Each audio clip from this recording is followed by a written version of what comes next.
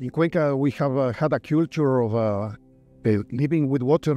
We have 4 rivers that crosses the city, and therefore we've been always thinking about this relationship between the society, the city, and the water and the rivers. And the rivers connect us with the ecosystems, with the paramo in the upper parts of the watersheds. And it's been one of the main fields of study for the university already for more than 30 years. Yeah, the idea of the keynote was to start the conversation about the threats that we have for water security in general, not only for drinking water, but also for agriculture and for hydropower production.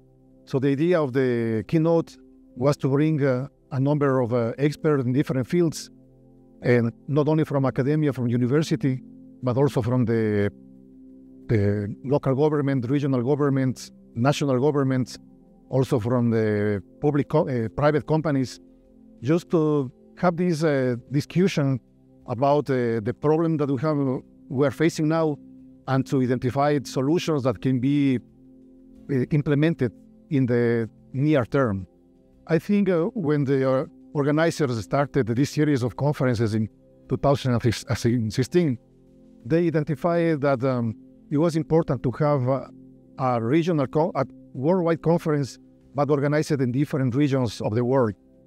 In that way, it was easier for regional participants to attend the conference and to share the knowledge that is being generated in the different countries. Although now we have the presence of 29 countries, the majority comes from Latin America.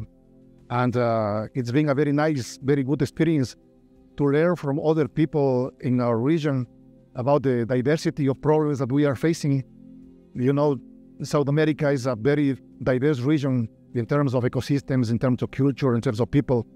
And learning from each other is something wonderful, because we can save a lot of time when we have these events, and we can really meet new people, learn from each other, and then create networks that can help improve the local living conditions.